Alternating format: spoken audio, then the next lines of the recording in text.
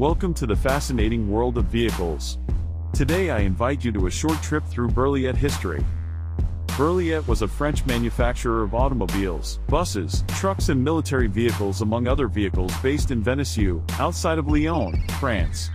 Founded in 1899, and apart from a 5-year period from 1944 to 1949 when it was put into administration, sequestration was in private ownership until 1967 when it then became part of Citroën, and subsequently acquired by Renault in 1974 and merged with Savium into a new Renault Trucks company in 1978.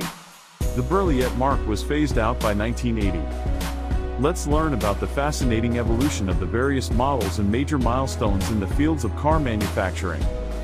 Please subscribe and click the bell icon to get new video updates.